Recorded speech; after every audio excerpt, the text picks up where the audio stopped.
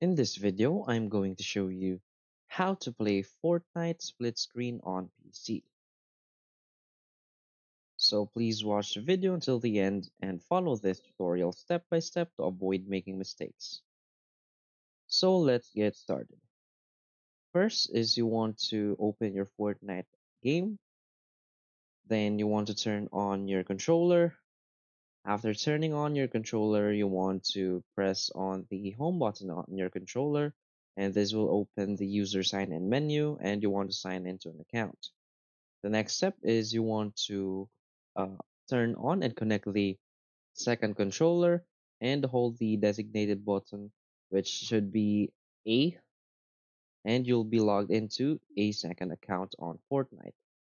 Then you want both controllers or both players to be ready, and when joining into a match, it will be automatically played in split screen mode.